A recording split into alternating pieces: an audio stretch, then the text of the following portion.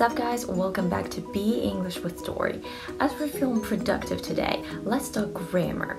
In particular, let's talk about a very tricky sentence structure, which probably has every single learner of English perplexed at the beginning of their language learning journey. Let's talk about neither and either and what the hell these two mean. First and foremost, we use either at the end of negative sentences to mean also not. Oh my gosh, I can't quite believe I asked out Rose. I can't quite believe you did that either.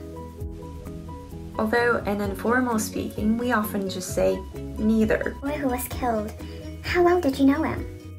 I'm afraid not well enough. Me neither. But what if we want to make a negative statement about two things or two people at the same time? What do we do then?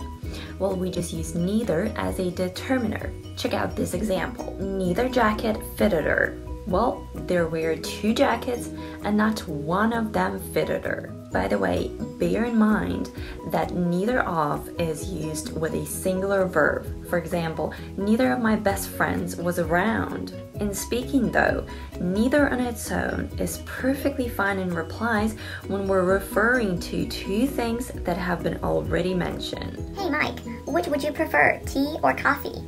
Neither thanks, I've just had a coffee.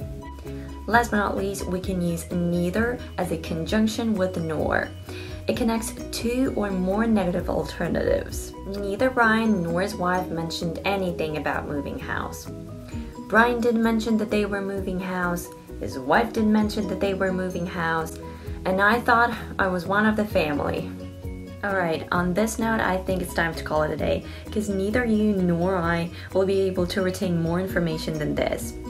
Your task though for the rest of the day will be to come up with at least one example with neither or either in the comments down below.